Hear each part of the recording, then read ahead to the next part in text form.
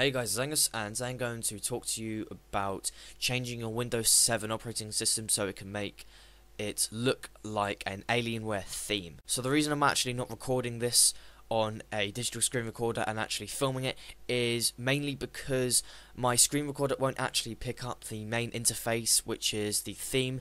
So just for a couple of seconds I'll be showing you what you can actually get when you install the themes. So now I'm just going to go onto the actual screen recorder and show you how to actually get the themes. Of course, to do this you'll also need Rainmeter. Okay, so what you do first is go into the first link that will show, and this will be the Rainmeter theme, and this will enable you for the main interface, and then I'll show you the next theme as well. But for the meanwhile, once you download it, you'll get this file, and then that will show you multiple files, and you want to go on to that one, and then from there it will send you a link straight into the Rainmeter.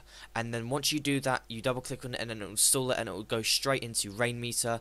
And then once you open that, you can go into the settings and go on skins, and it will come up with a load of different options. Now to make it easy, you can go on launcher and then go on the resolution, and that will come up with multiple different options. But you can also have a play around with it, because you can go on Blue Vision, and then you can do loads and loads of different cool things like network download, and you can click on that and you can get loads and loads of different icons and stuff like that. Okay, so once you've got that, you can then go on to the second link, and I'll also put this link on my website as well, because there's a chance that the link will go down.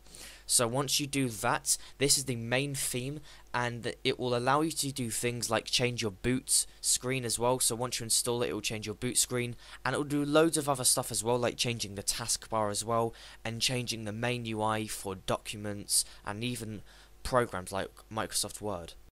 So now I'm actually going to show you how to actually uninstall it. I've usually found that when I've done software tutorials that a lot of people have asked how to uninstall it, so I'm going to do it straight in this video as well. And then what you do is go straight to control panel, and you want to go onto Alienware Skinpack, and then you want to untick all of them and then go on uninstall, and it'll ask if you want to change it for the boot screen as well.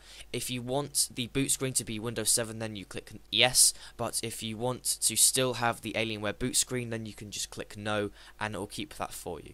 And also, if you want to stop the other graphics as well, you want to stop running Rainmeter. So hopefully that's a really simple tutorial, and hopefully you found this video useful, and if you did, be sure to give it a thumbs up, and thanks for watching.